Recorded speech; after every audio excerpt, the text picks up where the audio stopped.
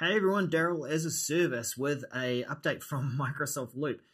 I'm a change manager. I work in change management, training, talking to people, helping align technology to business. I am sort of technical. I can pick things up. I know enough to ask the right questions. So when a project requires me to do something like PowerShell, I have to relearn everything.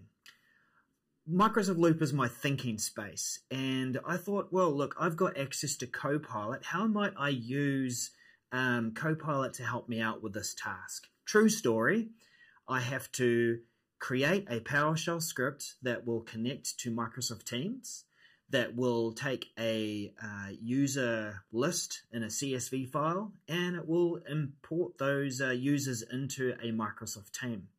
So this is not something I do every day. Let's have a look and see what actually eventuated. Right, so I've got a page that I created earlier. It is here we go. The PowerShell, or the prompt that I used for Copilot was this very thing. Write a PowerShell script that connects to Microsoft Teams and imports a CSV file of user accounts and then adds them as members to a team. So I'm using the code block here because I thought this was a great way to capture that prompt and reuse it. I'm going to copy that code over here. And we do see the results below it, but I'm going to try this again with you live. So Copilot in Loop. Right. Loop is my thinking space. I'm going to / and I'm going to draft some content. And I'm going to paste that prompt into the Copilot prompt box, kick that off. And honestly, I wasn't really expecting it to come up with something as sensible as this. But it really surprises me that not only does it come back with a script, but it also makes use of the code block so that I can express the PowerShell script in PowerShell language. And I might also share that around the team and just get people to check this over for me. So what have we got in Copilot? Well, first of all, I know that Copilot has come back with its results. It is a code block, so it tells me that there's an example. It actually has coded some of these things for me. So I've got the few steps here to install the right modules for PowerShell to connect to Microsoft Teams. I've also got the steps to connect to Microsoft Teams, so I know enough about that. Then there's a step here to set the CSV file path. This is where I'm going to find the CSV list of user accounts. And of course, this is general.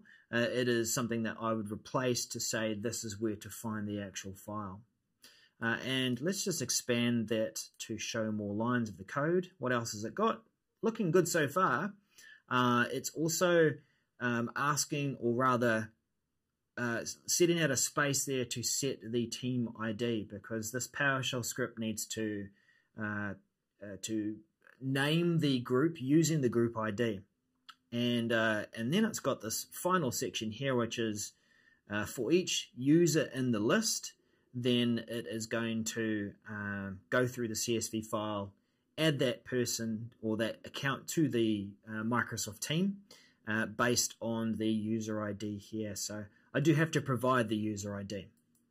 Now I know enough about this script to see that yes, this is about right. In fact, I had to do some of this research ahead of time anyway, just to make sure that this truly was a sensible script.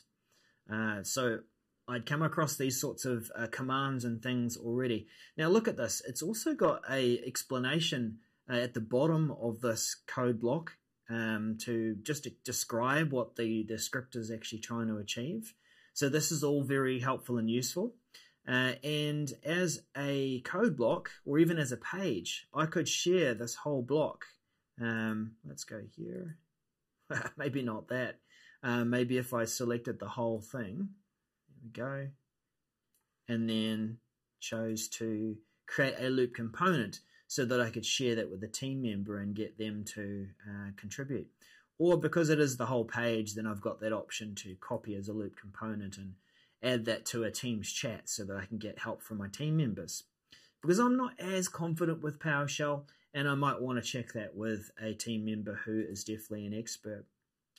But I thought that was great, a real world example of how to use Copilot within Microsoft Loop, and that, you know, Loop being my thinking space, that this is how I might plan out what I want to do to help this customer and bulk import users into a Microsoft team.